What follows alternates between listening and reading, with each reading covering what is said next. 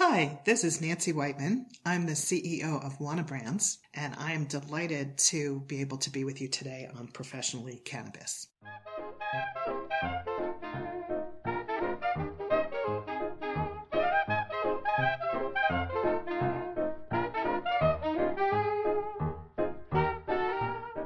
Hello, listener, and welcome to the Professionally Cannabis Podcast.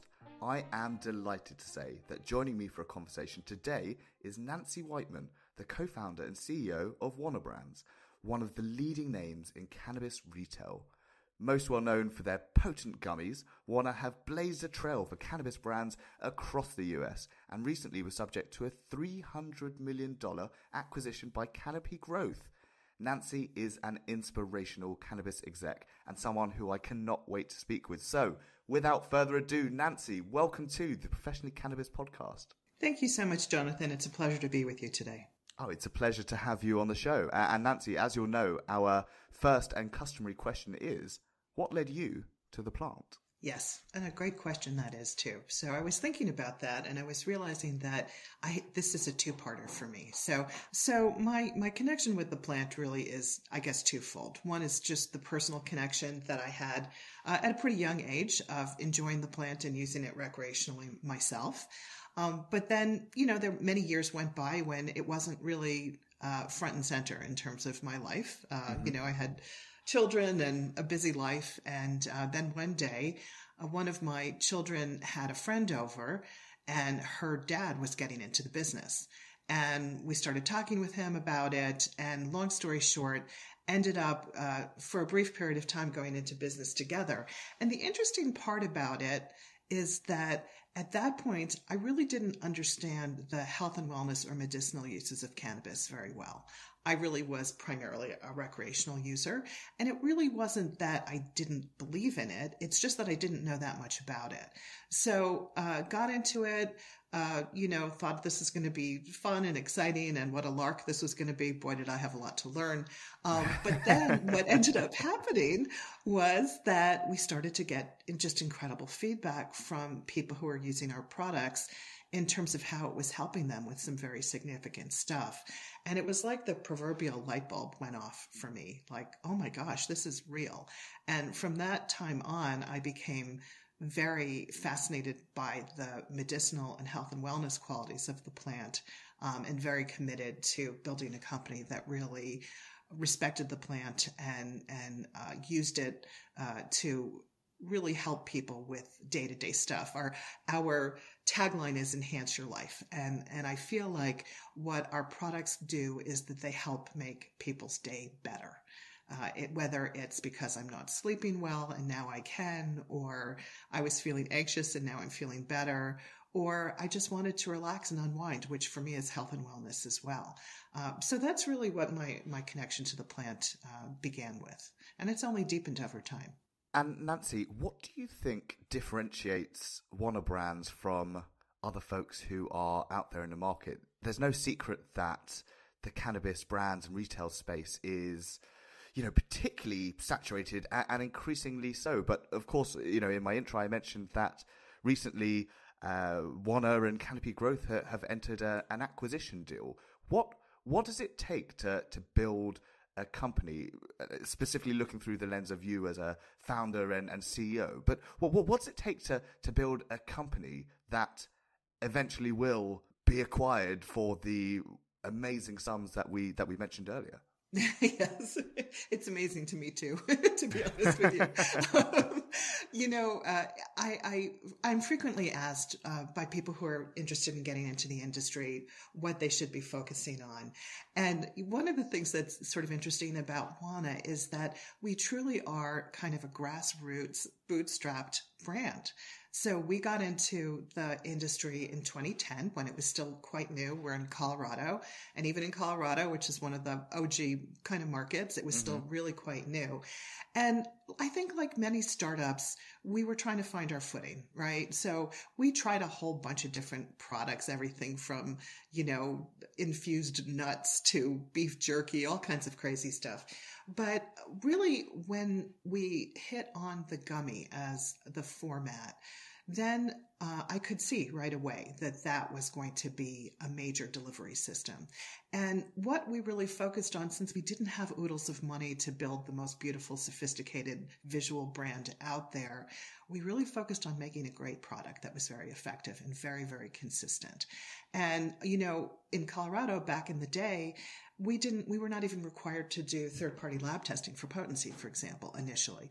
But we did that right from the very first batch of products that we made, because I always wanted people to really know and understand what their experience was going to be with a Wana product. And I think that commitment to product quality and consistency has been a hallmark of ours literally from day one. So I think that's incredibly important. I think the other thing that makes cannabis such a unique product is that, at least on the edible side of it, is that it's almost a two-tiered experience. There's the sensory experience of I'm putting this in my mouth and eating it. And we spend a lot of time making sure that that's a really pleasant experience. Our flavors are delicious. Our textures are great. Our gummies don't melt. We've put a ton of time and resource into the sensory experience. But then the interesting thing that really distinguishes cannabis from other CPG-like products is that there's a whole other level of experience, and that's the effect or the experience that you have. How does it work? How does it make me feel? Can I count on this being consistent from time to time? Does it do what it says it's going to do? If we say this is a sleep product, does it actually make me fall asleep? So we pay extreme attention to both of those elements of the product, the sensory experience and then the actual effect. So that's part one. That's kind of the underpinnings. I don't care how beautiful your brand looks. If your products are not good, I think there's, little chance that you're going to be successful long term. Mm-hmm. Now, the second thing that I would point to is that we got into the geographic expansion aspect of the business early. And I like to say, we also made our mistakes early. We certainly did our share of things that I look back on and I kind of do a face plant and what was I thinking on that one.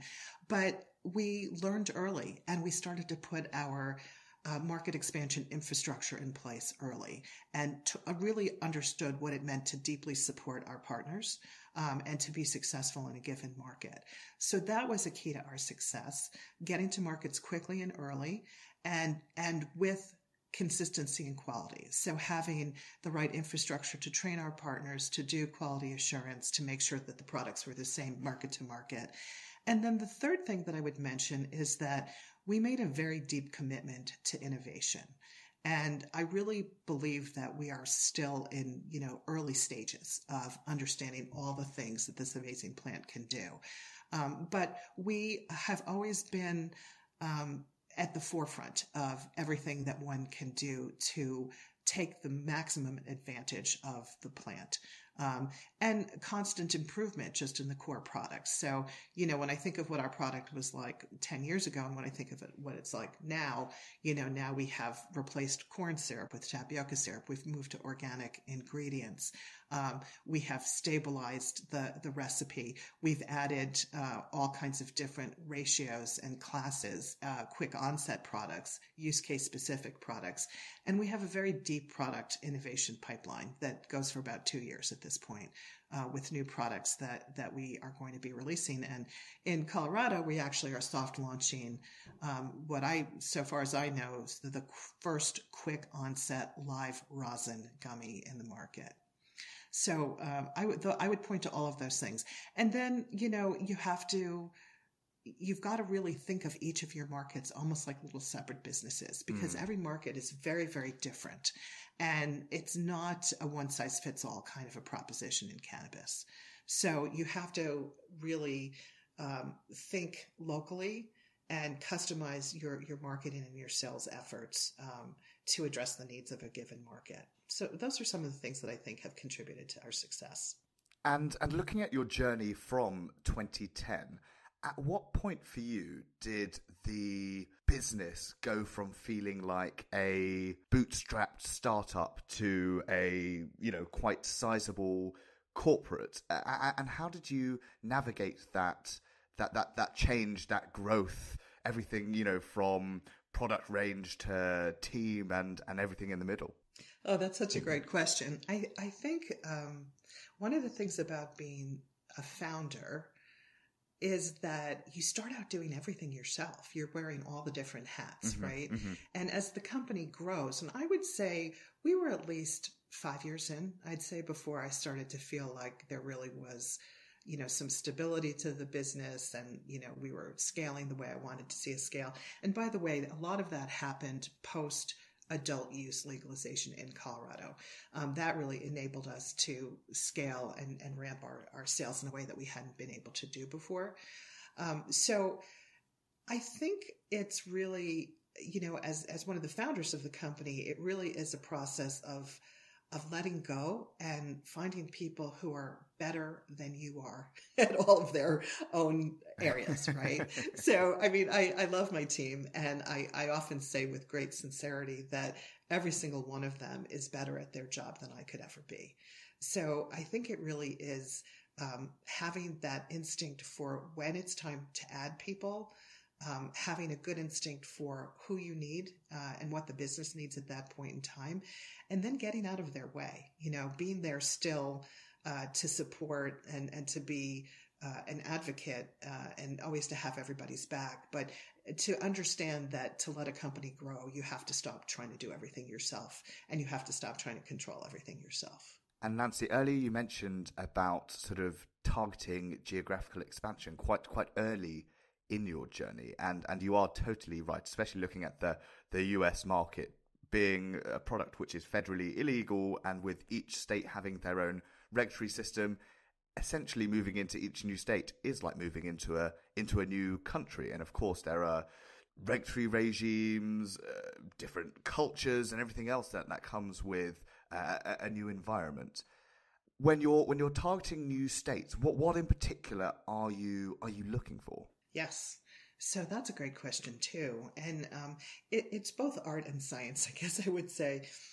On the completely sort of objective side of things, we're really looking at a lot of different variables. Some of them are quite objective and some of them are less so. On the objective side, when we're looking at a medical state, for example, we're looking at what are the allowable conditions in that state.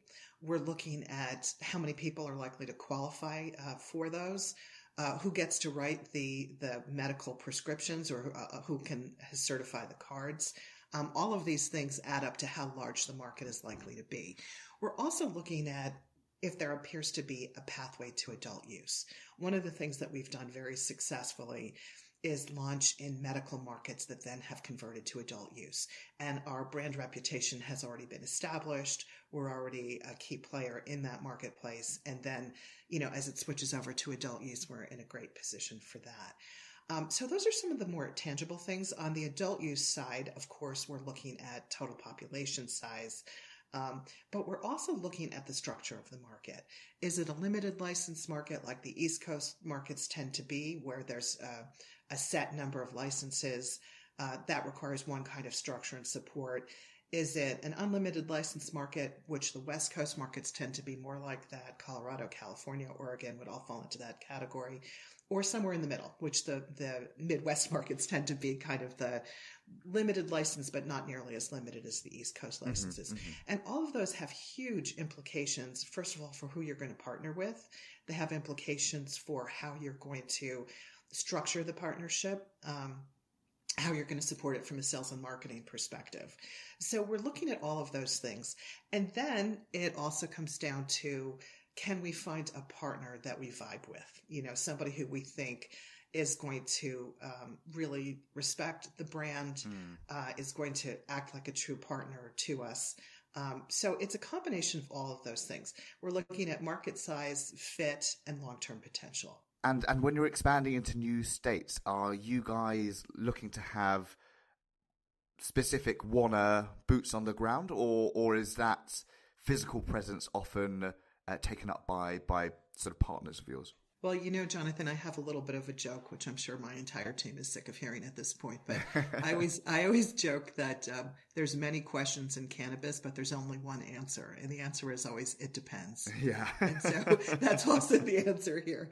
It depends. And it kind of goes back to what I was just talking about, the structure of the market and the partner, and how the partner is structured. So we can get into relationships, for example, where it's just a pure contract manufacturer, right? And we're putting our own sales and marketing resources into the market, sort of the boots on the street approach.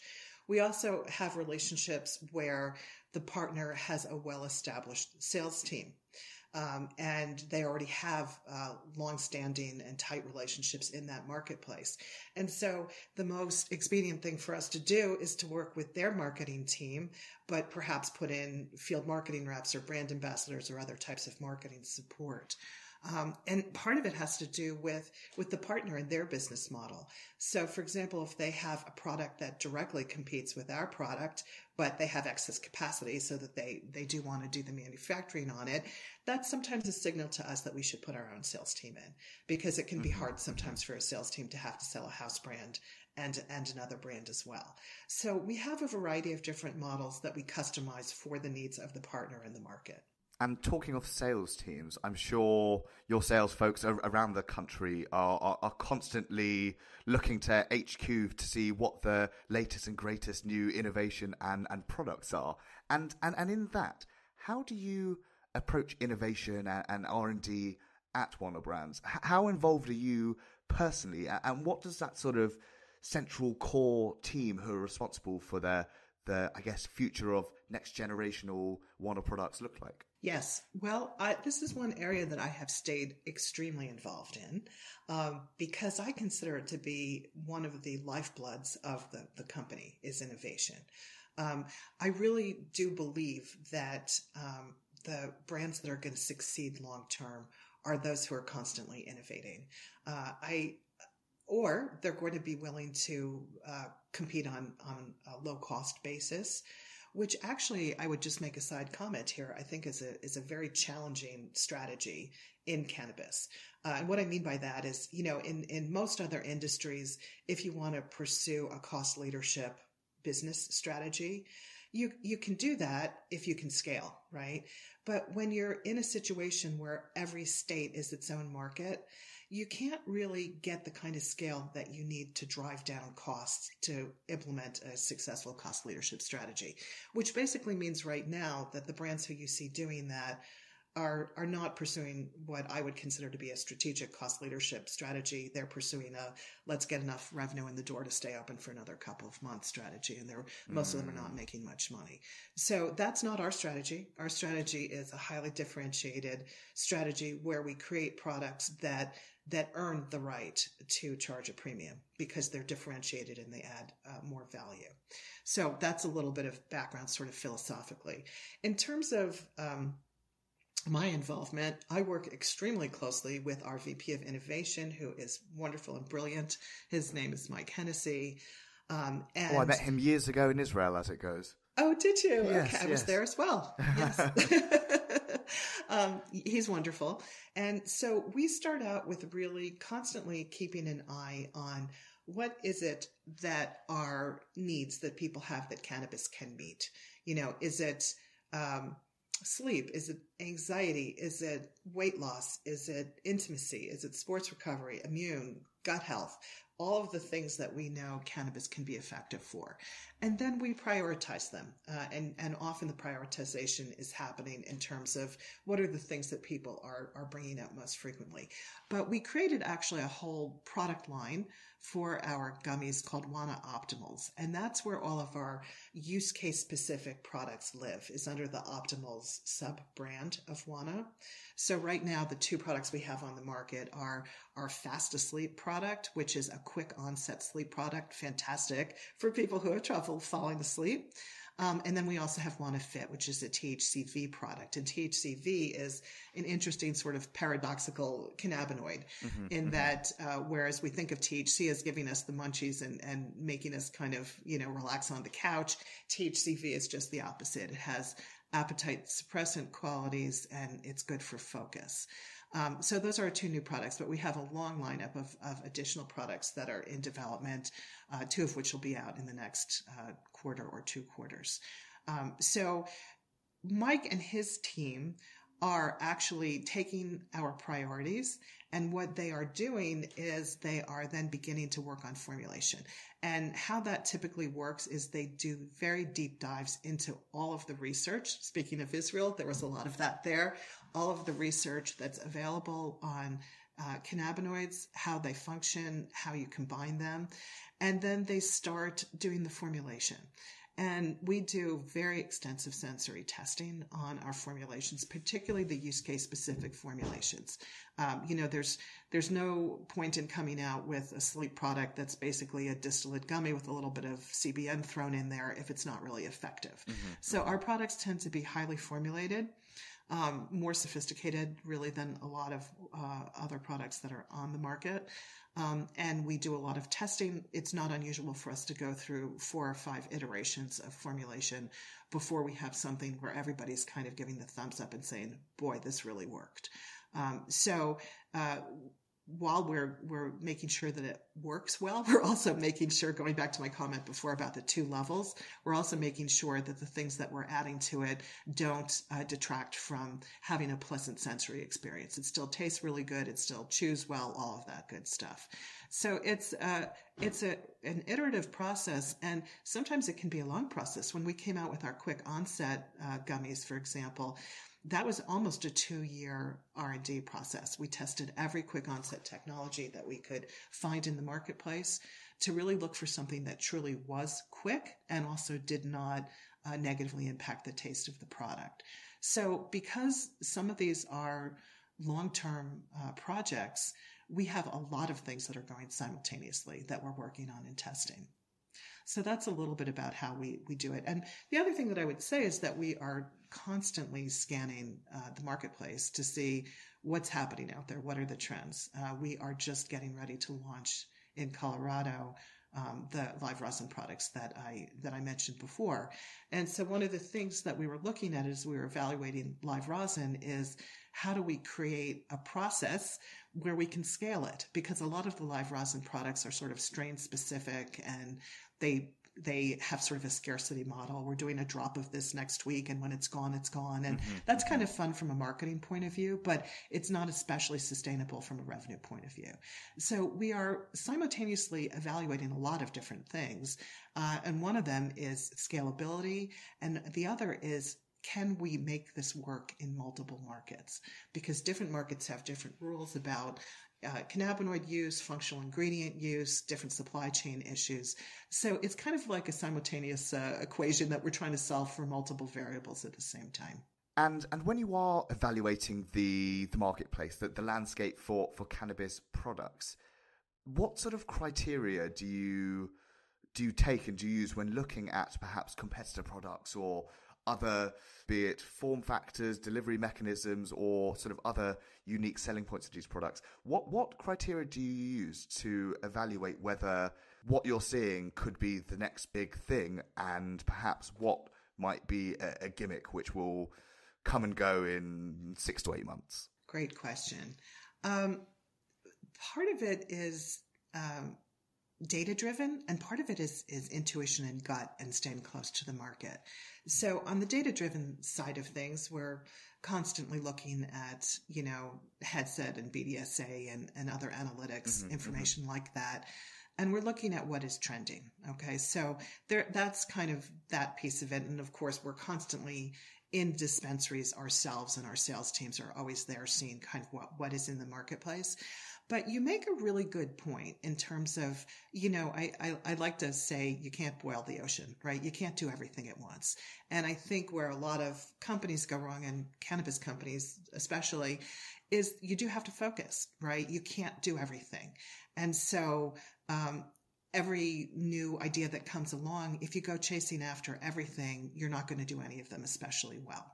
So you do have to have a level of discernment. Now, on the product format side of things, we, as you might know, we have really focused on gummies as the primary platform. And as I said right at the beginning, when we started out, we had a lot of different products, from baked goods to candy to beef jerky, etc. But what we really found is that gummies were an ideal platform for us. So that simplifies things. People, because of the vitamin, the fact that many people now take their vitamins in gummy format, people have become very accustomed to eating one gummy, right? And that feels satisfying and okay. We were just joking yesterday. I was at a meeting and we were all joking about how nobody really just wants to eat one little piece of chocolate. There's something sort of inherently not satisfying about that. And I would say too that I think that that's part of the reason why the savory products have always struggled a little bit, is that, you know, from a production point of view, people don't want to eat one cracker. That's not real satisfying either. They want a whole bag of crackers. Mm-hmm. So you have to produce a whole bag and package a whole bag of crackers to get one serving out there. So it's not very efficient from a production perspective. So in some ways, we've simplified our lives by saying gummies are our primary product format. They're not the only, but they're the primary. So that means that we can just focus on what are all the cool things that you can do within the gummy format. And fortunately, it's a very flexible format and you can do a lot within that. But we're looking for things that I would say are broad trends. So for example, I would say full plant extraction with the live rosin is what I would say is a broad trend. I think people want that kind of entourage effect that you can get from smoking, where you're getting everything that's in the plant. They want that in an edible format. So that would be something that I would say we look across the universe and say this is something that we think will be a lucrative long-term trend for us to get into.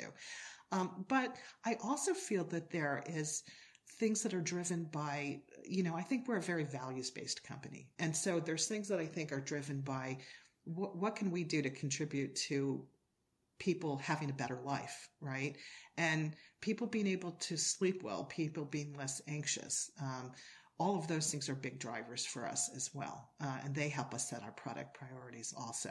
So like I said about choosing out-of-state markets, it's similar on the product innovation side, is that you have to make your bets, you have to be focused, and you have to take a variety of different criteria into account when you're choosing where you're going to focus. And moving away from the product side of things now, Nancy, I'd love us to focus on corporate social responsibility. Now, this is a big term across all industries and something that cannabis execs have to pay attention to, and not just pay attention to, really be actively engaged in beneficial initiatives that they're putting out there. Now, Nancy, what does corporate social responsibility mean to you, and just how important do you believe it is that cannabis execs are driving CSR and equity initiatives forward, across the many states that they're operating in? Yes. Well, I think it's critical, and not just for cannabis. I think it's critical for business in general. In terms of what it means to me, it means to me that we have to see ourselves as part of the larger ecosystem of how society functions. And we have to be thinking about how do we positively contribute to that? How do we add value to the communities in which we do business? In addition to our products, how do we as a company add value? And I think one of the things, and of course, like all things company and brand related, things evolve over time. You know, our first couple of years in business, we were just trying to keep the doors open, frankly. And but when we started to really turn our attention towards corporate social responsibility, one of the things that I really wanted for Wana was that it not be something that just be siloed off in a corner somewhere, that it sort of be part of how we function, right? So when we are coming out with a new product, for example, we look for opportunities to work with nonprofits that are aligned with that. So, you know, if we're coming out with the FIT product, which is a product about appetite, we might look to partner, with with nonprofits who work in the area of food security, right? So that there's a tie-in for that. For 420 this year, for example, we have rebranded 420 as Forward 20 because we feel like 420, we're not, this isn't a brand new industry anymore where everybody's just all excited that they get to consume cannabis legally. It's now a significant and legitimate industry, and 420 should be more than a big party. It should be a celebration of cannabis and all the ways that it can positively impact lives. So what we're doing in each of our markets, and we're in 13 markets in the US and launching in 4 more right now, and another 9 markets in Canada, we're finding nonprofit partners in each of those markets, and we are partnering with them, and they're all around the issue of food security. So, for example, one nonprofit puts, grocery stores in with fresh produce in food desert areas. And, there's ones that help school-aged children with making sure that they have adequate food during the day, a whole bunch of different stuff, but kind of all around the topic of food. The other thing that I would say about cannabis specifically is that, of course, we know in the U.S. that the war on drugs was very cynically and deliberately targeted on people of color who have disproportionately paid the price for using cannabis, for really nonviolent minor cannabis crimes. Of course, we know the statistics on incarceration, and so I really feel that cannabis owes those people sort of a debt, and that's what a lot of the social equity programs are about. We are long-term supporters of a project called the Last Prisoner Project, which is dedicated to getting people who are still currently incarcerated for minor nonviolent cannabis crimes out of jail and back into a full life. So we do a lot of support of social equity and BIPOC cannabis entrepreneurs. We do a lot with voting rights. I believe personally that without fair access to voting, our democracy is at risk. So that's something that I want to support. And sustainability. We were one of the first brands to move to biodegradable packaging.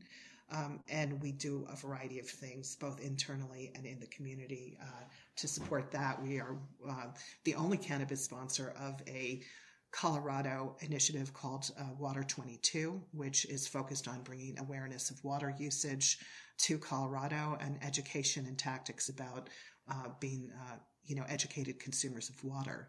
So we do a whole range of things. I think one of the most exciting things for me, you mentioned the Canopy transaction. And one of the things that I was personally able to do from that transaction was to set up a private foundation. And it's going to be titled the Wana Brands Foundation. And that's going to enable us to participate at a larger level to support some of the areas that we feel are important. And Nancy, perhaps a final question, and building on sort of what we were speaking about there, for company execs that might be listening to this and listening to the amazing initiatives that you mentioned that Wana are spearheading at the moment, and if they're thinking, hey, we really need to bolster our CSR and equity initiatives, but perhaps they don't know where to start, where should they start? Well, I'm a huge believer in starting at the community level. One of the things that we try to do in our markets is to engage with the community and find out what their priorities are. I think there's a danger, philanthropically speaking, of thinking that you have the answers, where I think the right place to start is with what the community sees as its issues. Now, given that, I also think that anybody who's interested in giving usually has some things that are near and dear to their heart, some things that are important to them. And I think that that's also a great place to start. So I would suggest that people start with a combination of those two things. What do you care about personally? And then how do the needs of the community dovetail with that? Well, I think that's fantastic advice and a lovely place for us to close this off. Nancy, a pleasure as always speaking with you. Thank you so much for joining us on Professionally Cannabis. Thank you so much for having me. I really appreciate it.